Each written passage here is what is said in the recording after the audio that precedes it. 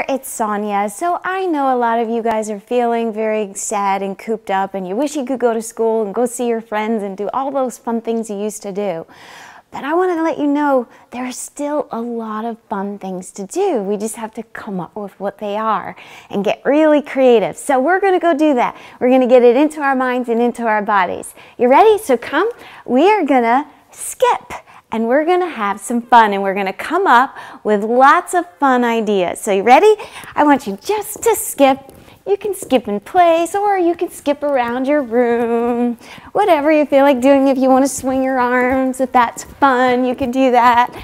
What are some fun things you can do today at home? Maybe you could play some games, or do a puzzle, or have a scavenger hunt. You can hide things for each other, or dress up and maybe make up a play. Maybe you could sing some songs, or paint a picture, call some grandparents or friends. What's one more really fun thing you can do?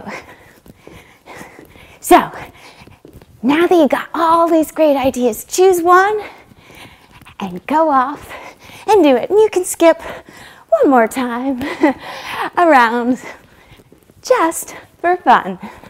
All right, you guys, go off, make today fun, okay?